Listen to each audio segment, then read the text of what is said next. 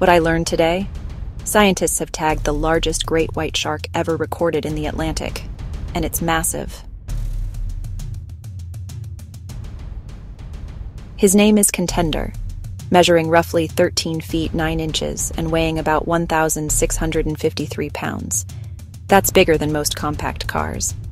Tagged off the Florida-Georgia border in January, Contender has covered over 1,000 miles, pinging from Florida to North Carolina, and now near Nantucket. OCEARCH scientists placed a Smart Spot satellite tag on his dorsal fin, letting us track him in real time for up to 5 years.